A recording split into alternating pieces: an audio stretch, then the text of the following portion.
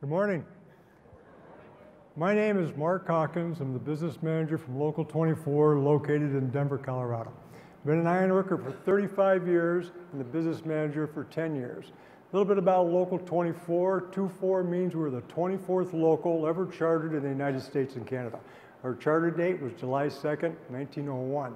Our geographical jurisdiction is 500 by 1,000 miles. That's the entire state of Colorado and a good portion of the state of Kansas. We recently just opened a new training facility in Wichita, Kansas, and prior to that, we opened a facility in Denver, Colorado. This is a picture of a class at the Denver training facility, and in a moment I'm going to share a story with you about this picture. Today we're going to talk about the Safety Trained Supervisor Construction Program, also referred to as the Stsc program. Our main topic is safety certification as a safety force multiplier. I'm going to briefly talk about why and how Local 24 got involved in training in the Stsc. I'm going to talk about the benefit to the membership and also the benefit to the local union.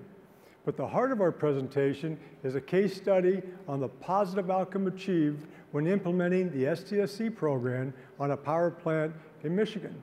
And this will be presented by John Isham. John is the Senior Safety Director for the Power Business Unit of AECOM.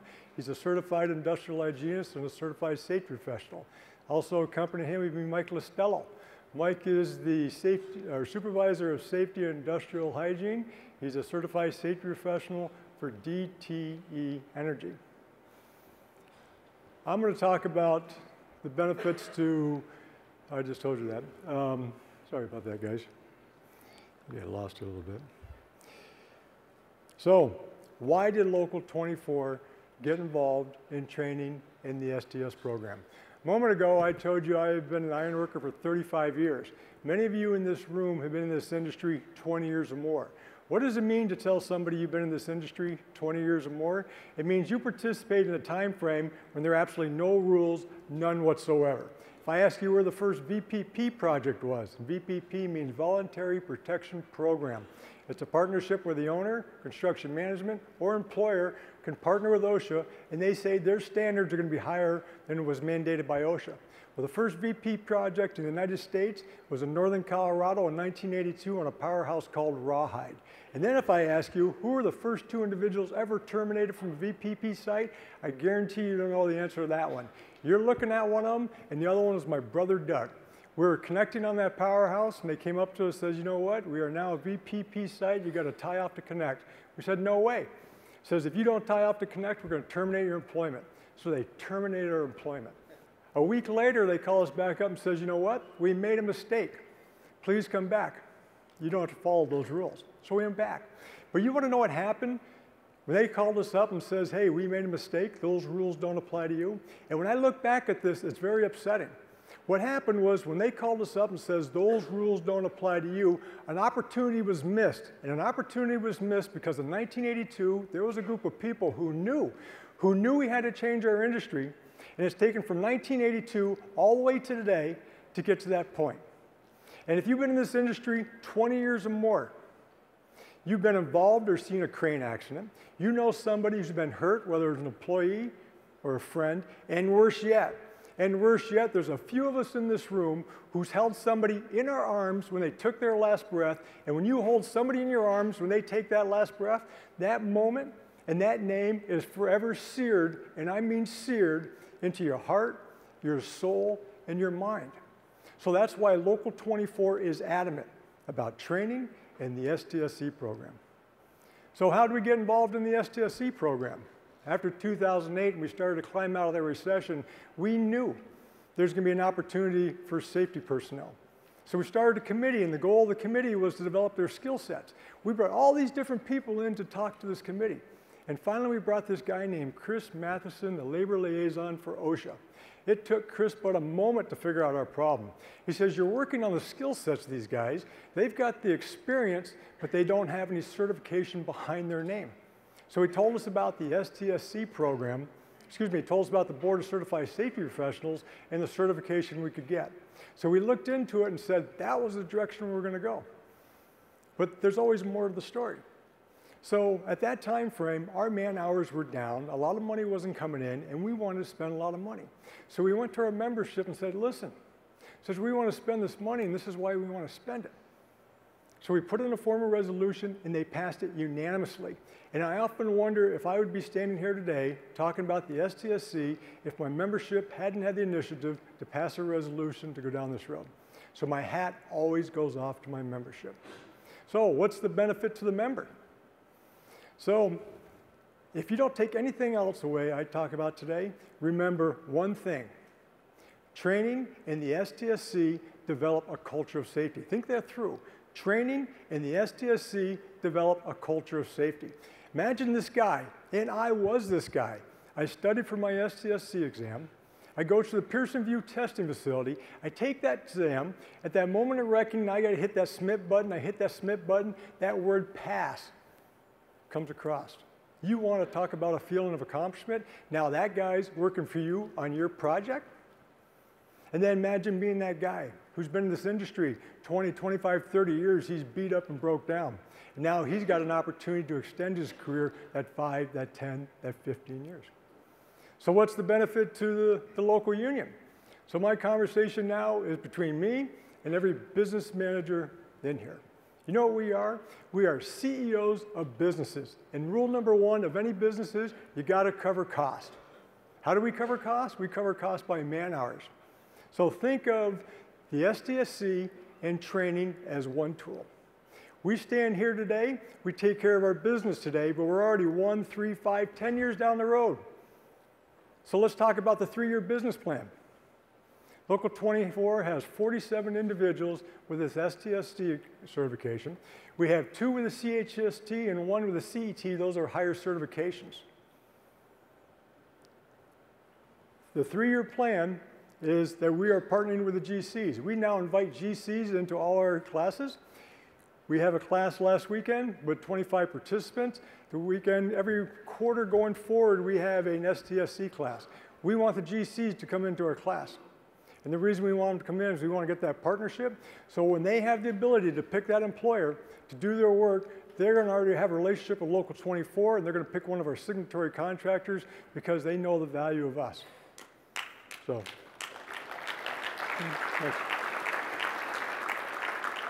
So, what's the story with this picture? I'm in Las Vegas, Nevada. I'm meeting with a couple employers, trying to talk them to come to Colorado and Kansas to do work. I text message the guy who works for me. His name's Joe Morey. He says, Joe, how's it going? He sends me this picture. He says, Joe, is everything all right? I don't hear a word from him. I'm freaking out. I'm worried about the cops. I'm worried about the fire department. I'm worried about our neighbors. I'm worried about unruly ironworkers. And more important, I am worried about the guy teaching the class whose name's Chris Matheson, who's the labor liaison for VPP, or for OSHA. And he's teaching a VPP class. So on a side note, Local 24 is trying to make our Denver training facility the first VPP training facility partnership with OSHA.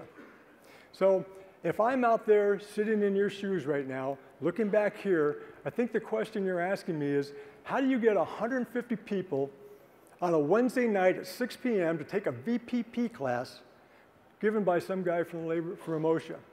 So this is pretty much a controversial and difficult conversation.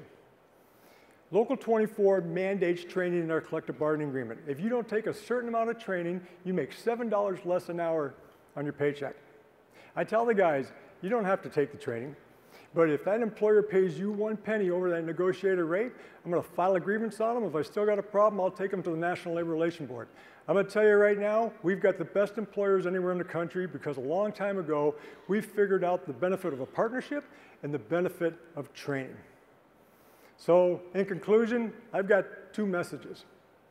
First message is for everybody in this room and everybody outside this room who's not an ironworker. I promise and guarantee, Mark Calkins, Local 24, every local in our international, Impact International will never ever miss an opportunity like we missed in 1982. And we promise we'll do everything we can to make sure you've got the best trained and the safest ironworkers on your project, guaranteed. And my final message is a challenge. I challenge our general officers, our district council presidents, our business managers, our business agents, our apprenticeship coordinators, and trainers to get your Stsc certification. Let's not drive this certification only from the bottom up. Let's also drive it from the top down. Let's show our industry that we are accountable and credible, and that we will make sure that union ironworkers are the true leaders in our industry. So with that, I'm going to turn it over to John and Mike as they present a case study on the positive outcomes achieved when implementing the Stsc on a power plant in Michigan. So, thank you.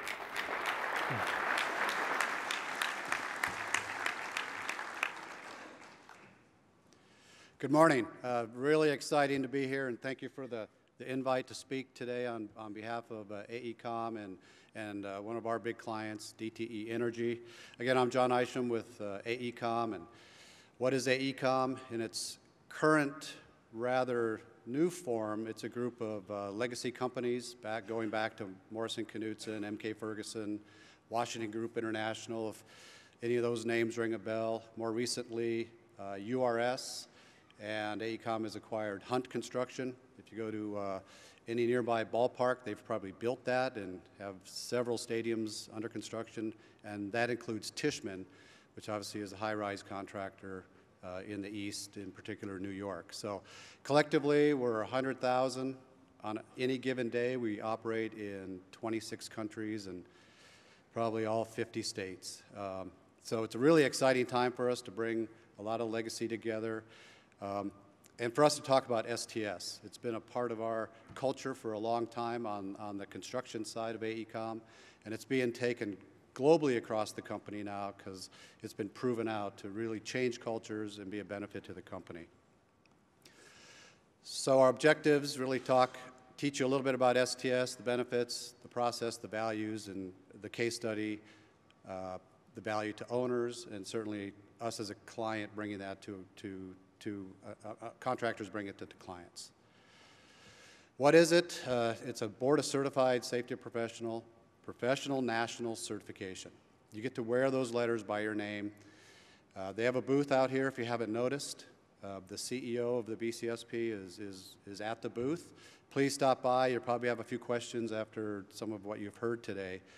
But they administer all the national professional safety certifications. And this particular certification is for non-safety people, okay? So it's built for this audience, and it's built for companies large and small to advance their safety culture. It's not focused on OSHA compliance. You need to know your regulations, and this is all exam-based when you get to that point. But it's really focused on supervisor safety responsibilities. What that means is when you operate at a project, even in your office environments, we need safety leadership, and you need to know how to apply both OSHA and the safety culture in your organization. And as Mark mentioned, it's a differentiator in safety for you personally, against your peers, for us as a company, and for certain clients. So why focus on supervisors? This hasn't changed in a few decades that I know of. But safety has, and always will be a function of first-line supervision. Doesn't mean the rest of us are cut out of responsibility. Okay, everyone has a big role in safety. But first-line supervision is where boots on the ground, where it's most effective. That's where the work happens. That's where the biggest risk is. So for years and years and years, it's nothing new. We have to focus on doing a better job on supervisor performance. In AECOM, you can look at this list. Our supervisors look like they need to be safety professionals, and in a way they do. This is a typical list for a field project. If you look at it, it's all about planning, communication, identification, correcting, reporting safety, okay? And I'll be the first to admit, in our company, we've done a poor job preparing supervisors to do all this. We bring them in, we throw them through an orientation, maybe a couple-hour foreman training. Go hit it, buddy. It's all yours. And they struggle with this. Until we did STS, we really didn't have the confidence or the results we wanted, expecting this of our supervisors. Again, why? That's how many fatalities we had in the latest statistics on construction. Okay, we can always use this to bring out a little emotion. There's always faces with those numbers. And as you heard earlier today, it's about 0 injuries, 0 incidents. And this is really a key way to get there. All right, just a couple pictures here.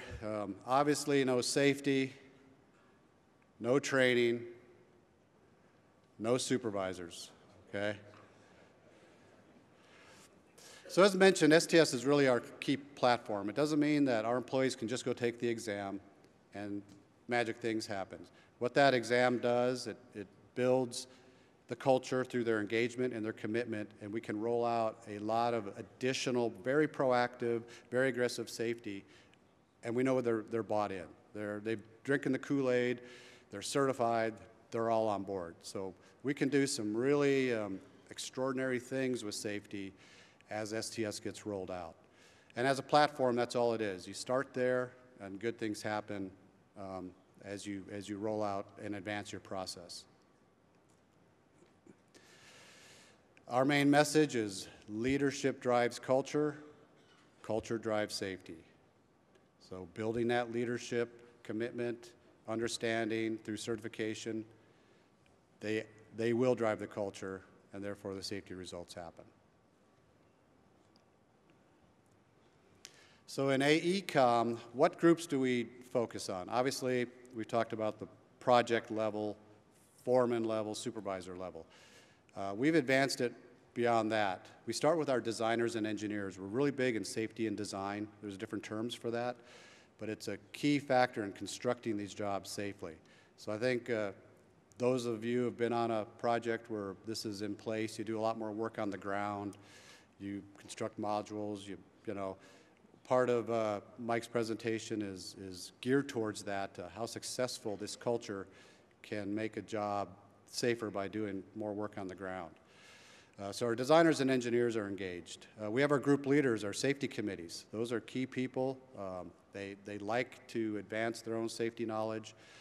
And what I'm most impressed with is our senior executives all have it. So do our project managers. So you go on a project site, they're going to be STS as their staff.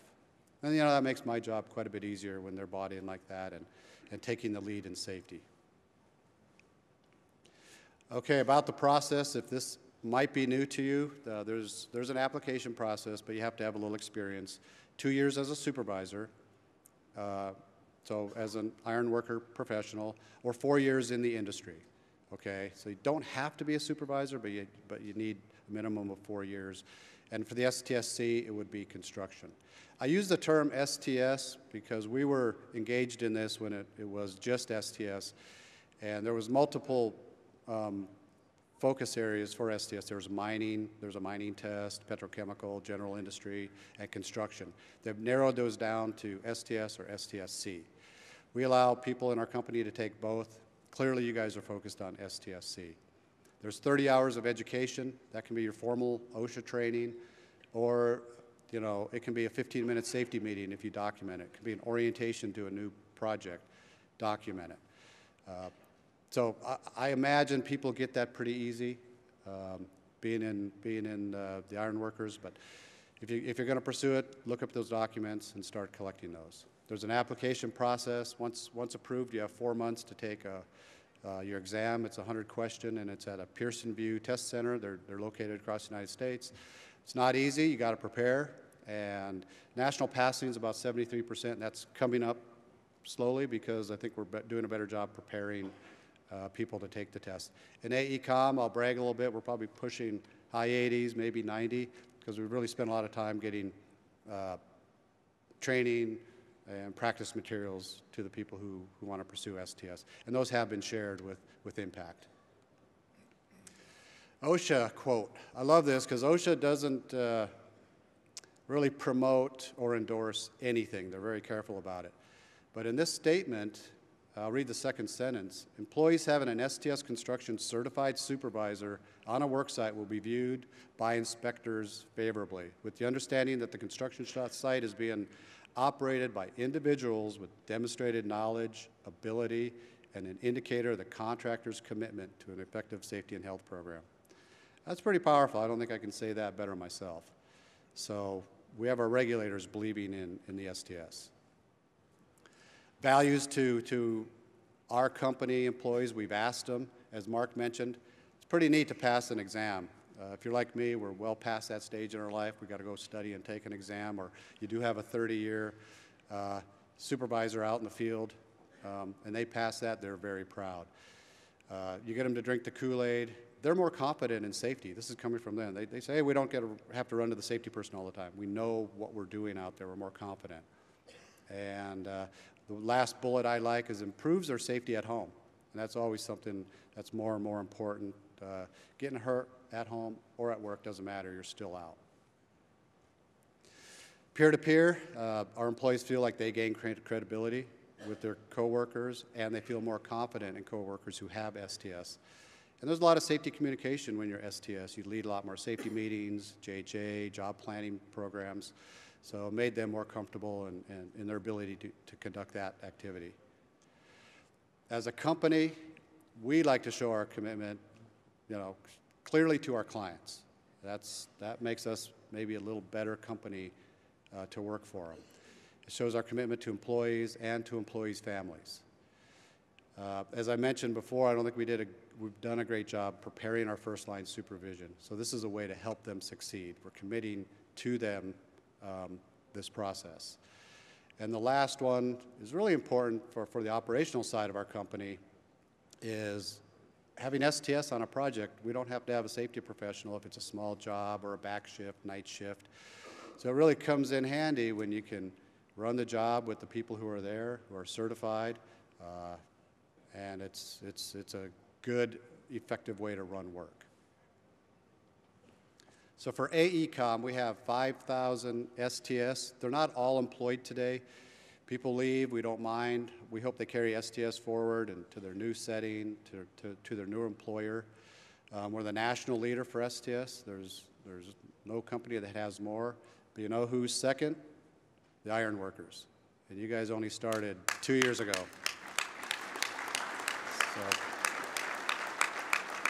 So that's very exciting for us to have that effort come to our work sites. Quite frankly, I hope there's pressure on the other unions to follow suit.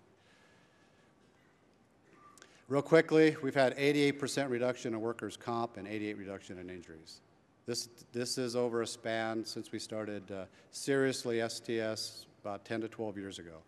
It saves money, and it proves out in the lagging indicators, but our leading proactive processes are outstanding because of the STS. We have 14 OSHA VPP sites, and every one of them has been recognized by OSHA as a best practice having STS. And again, from the company line, non-safety line, it differentiates AECOM, and it helps us win more work, okay? And that is important for me as an employee and all of us who work on our projects. So with that, I have a short video from one of my executives who is really a safety champion, and he wanted to say a few words about the STS. Hello, I'm Al Mott, Senior Vice President with AECOM Power Group Operations. Thank you for the opportunity to say a few things about the Safety Trained Supervisor Program. Personally, I've been STS certified since 2007. STS has had positive impact on my vision that a zero incident workplace can exist. It really makes you focus on your responsibility of protecting the well-being of all employees. AECOM initially implemented STS at the safety and management levels. Later, we pushed it deeper into the organization to project management, supervision, and design engineering, where safety can be designed into the project from the very beginning. On the Detroit Edison Monroe Environmental Program, which spanned a 14-year period, we posed a challenge to our staff to have all management and supervision personnel STS certified. The team responded by achieving 100% compliance within a short period of time, with new team members accomplishing the same when they came on board throughout the life of the program. This assisted the staff to help the crews in hazard recognition and provide guidance in minimizing at-risk behavior, so incidents can be avoided before they happen. STS is a program that can be enhanced by the entire organization. At AECOM, our philosophy is that all employees, not just safety professionals, are responsible for safety, And this program allows STS certified people to be equipped with the knowledge and the confidence they need to positively influence safe work practice, no matter what their main job responsibilities are on the project. Thank you again for allowing me to speak about STS, a program that can have positive influence on your safety performance. Very strong.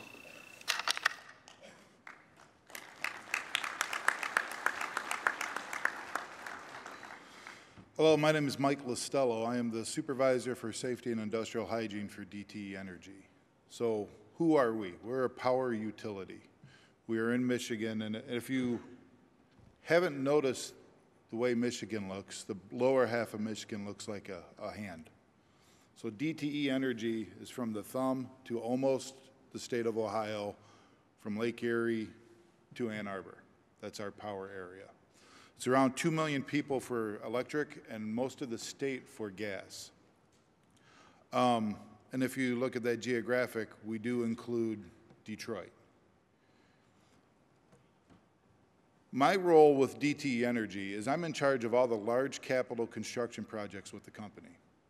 FGDs, SCRs, wind, solar, anything that we're doing and we're building to advance our fleet, my organization is in charge of it, and we're working to improve.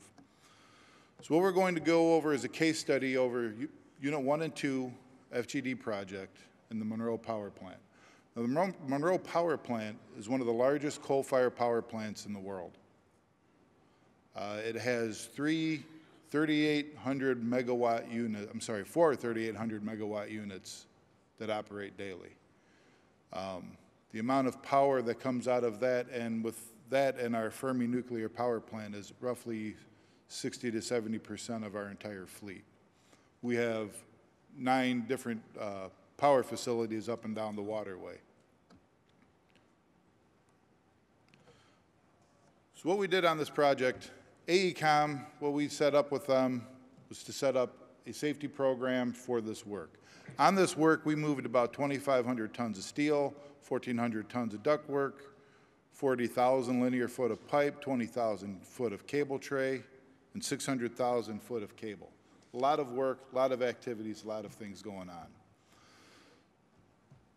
Some of the equipment we used: M16,000 crane, 4,100 crane, 888s, Goldhoffers, various mobile cranes. The reason we went with bigger cranes is what we did is, in our constructability, safety through design, we built a lot of stuff on the ground and picked it up as big components. Instead of putting workers way up in the air, we kept them lower. A lot of work we were able to do out of man lifts, which kept the workers safer. So why did we do this? What's the focus of most construction sites? You want to eliminate injuries. We weren't worried about eliminating injuries. We were looking at at-risk behaviors and unsafe conditions. If we drive those 2 factors, the injuries will fall in line. Incidents will fall in line. So why do I do this? So my history, my story is, my family is union tradesmen. I come from a family of tradesmen. My father was a plumber. I have uncles and cousins that are and were fitters, and I have uncles and cousins that are and were iron workers. So you can kind of imagine at family events, me being the safety guy, I usually get most of the ridicule from everyone in the family. But what I remember growing up is going to funerals of friends of the family who fell in the hole. I remember going to the hospital to see my uncle when a wall fell on him. This is why I do this work. This is why we move for at-risk behaviors and unsafe conditions. So how did we take care of this on our job site? So when I go to our job site, I don't see workers, I see my family. What I look for, what we pushed, was the 100% of the staff with the STS. And when you look at staff, that doesn't mean superintendents. That was general foreman, and we even got into some of the regular craft doing STS. It became an important part. Other things we did while we were on the job site: Michigan OSHA, we set up a partnership. Much like this is a partnership between the iron workers, general contractors, and owners, we set one up with the regulators, our contractors, and us on our site. incredible benefits from that. We worked together, we were able to get a lot of things accomplished, and when OSHA comes knocking on the door at your job site, most people are afraid and don't want to let them in. We ended up being very welcoming to them. They helped us out a lot on our project to make us better. We did health and wellness stations. We had things posted around the job site. And the new employee mentoring, touch a little bit on that. We weren't worried about how long you were a tradesman. The new employee mentoring was how long you've been on our job site. If you were new to our site, you were assigned a mentor. We've all been to job sites where the safety culture is different. You go to some sites, safety culture is very low. You come to this one, we had a very strong culture. We wanted to make sure for the first few months we mentored that person into our culture. It wasn't to teach them how to do their work, it was so they understood how we wanted that to be done safely. Other techniques we had was the stretch and flex, which a lot of people, you're starting to see that happen. Good catch recognition program. We rewarded workers for catching unsafe acts, unsafe conditions. None of it was punitive. What they did is if they saw something, they addressed it, took care of that issue, they were put into a system for a reward for that. We weren't looking for names, we just wanted to make sure things were being taken care of. We see it all the time, we're out on job sites. It's easy to find someone who had a lapse, error in judgment, or a condition that was bad and was taken care of and corrected. We also established a thing called Safety Topic or Word of the Day.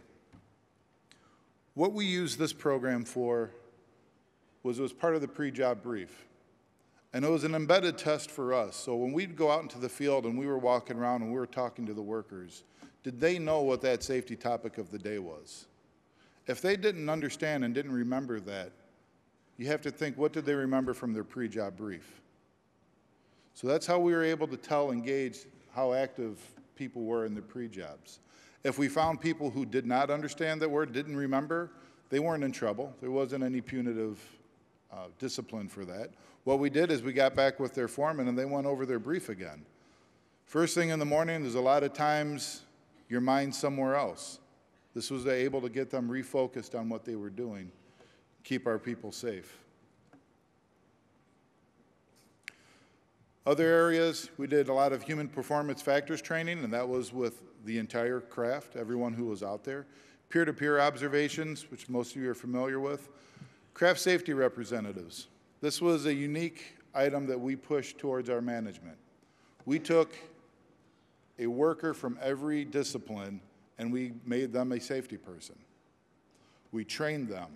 We took them out of the field, we took them off the tools, and what they did was they walked around as safety people.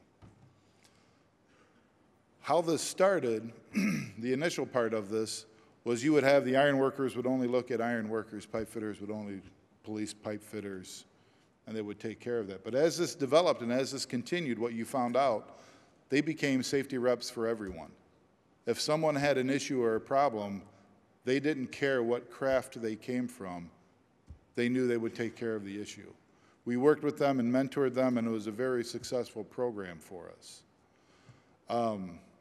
Safety and design, constructability, we've kind of already discussed that. John touched on that, and a lot of that was modularization, to keep the people from being too high and in certain situations that can get a little bit hairy or different type of predicaments.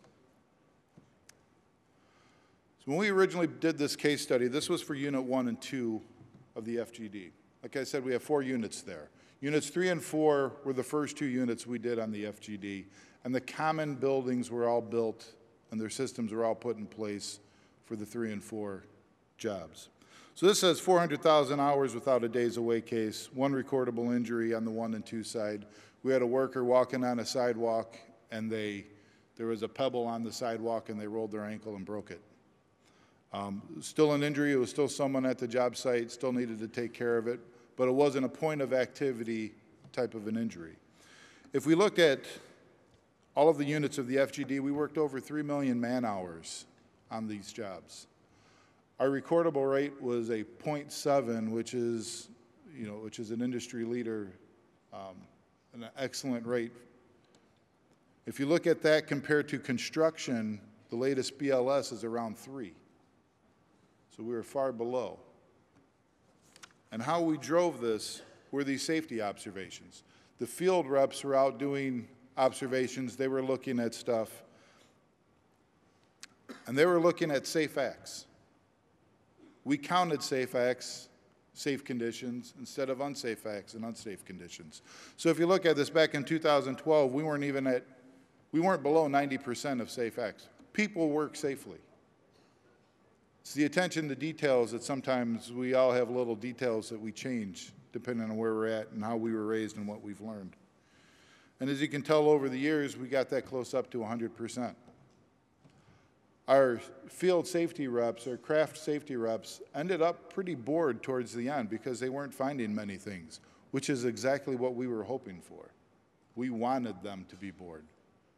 People were doing the right things and people were going home safe. So with this, what we've established at DTE Energy is we're starting to work our construction field foremen, our construction personnel through STS ourselves. We haven't implemented this throughout the company, but we're doing it on our construction sites. We have a lot of work, we have a lot of things that we're doing, and we're trying to push the STS and make sure we have the right training and the right things for our people going into the field. Because a lot of times we're going out into the field and we're seeing the workers that came from our job site, from the FGD, and we're finding them there. One of the things that I really enjoyed going through this over the years was as this job would go, we would have, different phases of work. And I remember, and this was one of the iron workers that came up to me, he was on the initial part of the job, he left and he came back, and he came to me and he made the comment, I was looking forward to this job because you guys were doing it right.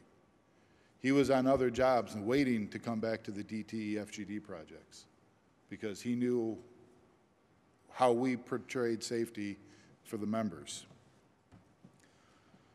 So a lot of things that I've brought up here, we've discussed a lot of stuff, but the STS assisted with implementing all these programs. The training, the knowledge, the experience. Without any of that, these other things we implemented never would have taken hold. We didn't have to go through from square one because we had certified, trained professionals on the site. The mentoring program kicked off well because everyone understood the culture aspect of it, more than just follow the rules. They knew what we were trying to portray. So what I take from this, the Stsc is a great tool. It's a great tool for you guys to use, implement, and drive through your systems, drive through your companies. And what you're preventing or what you're changing is your family member not hearing about someone in the hole or someone hurt. They're hearing about the successes, going around and looking at all the things that we've built and enjoying retirement parties. Those are the best ones to have. Last thing I want to do is have another short video. This is Dan Farr. Dan Farr is our director of our large environmental and gas capital projects. He was in charge of the FGD. He's in charge of a lot of the things that we're doing throughout our company for our construction. If we'll roll that video, please. So construction site safety. This is such an important aspect of any major contract work that we do within DTE Energy. When we think about the safety trained supervisors that this program provides for, it's amazing what we can get out of it when our supervisors are really focused on understanding what needs to be done by the craft and what their oversight can provide when they do this work. These supervisors, remember, came from the craft, are most typically and very knowledgeable in this area. So when we were approached by this joint venture with both the DTE and URS to improve our overall safety record on our scrubber projects and our SCR projects at our Monroe Station, we were very, very pleased to move forward with this safety trained supervisor application. We are very focused to make sure that these supervisors have as our first line of awareness what needs to be accomplished by the craft and bring that hazard identification into focus. We once told a story about don't be that guy or be that guy.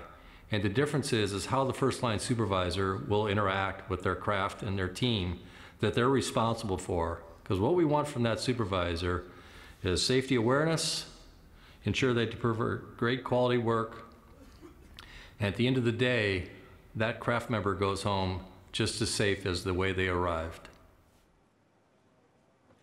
Can you believe there's people in our company that confuse he and I? He has a different bar birth than I do. Questions at the end here. We have a few minutes probably to take any questions. If we don't have any right now and you have questions, you can approach any of us throughout the conference. Our contact information is in the system. And the BCSP does have a booth here. They have all the information. They have a lot of the paperwork on the Stsc certification there. There's microphones in the aisle.